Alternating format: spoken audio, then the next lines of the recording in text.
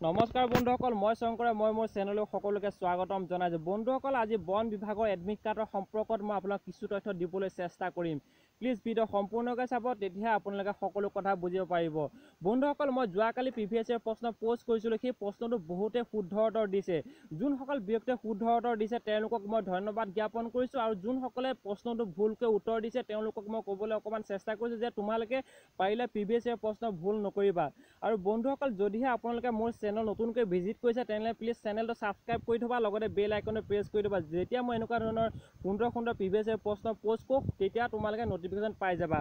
আহক আমি ভিডিঅ' আৰম্ভ কৰোঁ। বন্ধুসকল, বহুতে মোক কমেণ্ট আৰু মেছেজ কৰি সুধি আছিলে যে বন বিভাগৰ এডমিট কাৰ্ড কেতিয়া আহিব।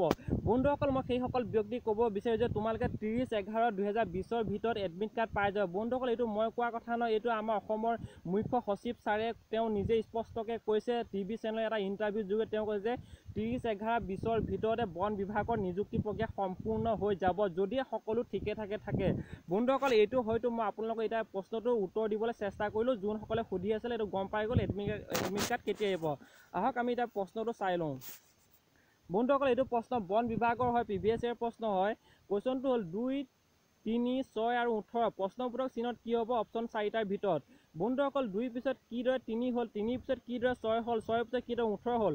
বন্ধুসকল, আমি এইটো আপোনালোকে এটা লজিক সোমাই আছে 2 পূৰণ 3। বন্ধুসকল, আমি যদি 2 আৰু 3 পূৰণ কৰোঁ তেনেহ'লে 6 হ'ব, আৰু 3 আৰু 6 পূৰণ কৰিলে 18 হ'ব। ঠিক তেনেকৈ 6 পূৰণ 18 কিমান কৰিলে অপশ্যন যিকোনো 4টাৰ ভিতৰত এটা পাম। Option A 72, option B 82, option C 85, option D 51। বন্ধুসকল, আৰু সকলোৱে ইয়াৰ শুদ্ধ উত্তৰটো কমেণ্ট কৰিব নাপাহৰিব। আজিলৈ ইমানে, ধন্যবাদ। বন্ধুসকল, মই আজি ৰাতি প্ৰিভিয়াছ ইয়েৰ প্ৰশ্ন পোষ্ট কৰিম আৰু সকলোৱে কমেণ্ট কৰিব। আজিলৈ ইমানে, জয় অসম।